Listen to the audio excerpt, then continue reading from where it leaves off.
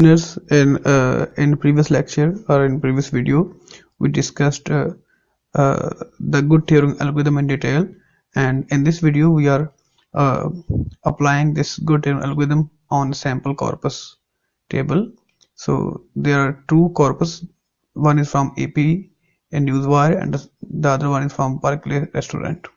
So in this corpus we have these many words which didn't appear at all, so they have 0 count, and this is the count of the words who appeared one time, and these number of words appeared 2 times, and so these number of words appeared 6 times. So these number of words appeared 0 times, so the probability of all these words will be 0. So by using good Turing algorithm, we are going to make the probability of these words from 0 to non-zero. So here we are calculating the C star from this C, and you know the formula to calculate the C star from C is C plus 1 into NC. NC plus 1 means next n divided by NC. So by applying this formula, we have calculated all these C star values, and similarly here all these C star values.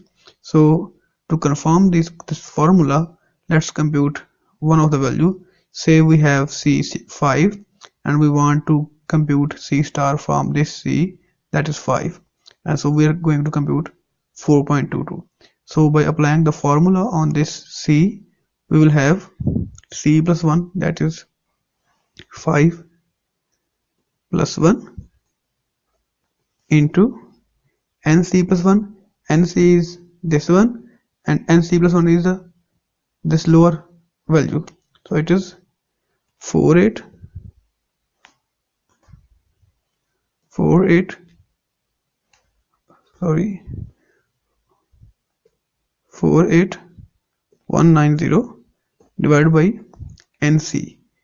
C is 5, so NC is this value 68379. So let's compute this value. I copy and paste this value into calculator, and let's see the result.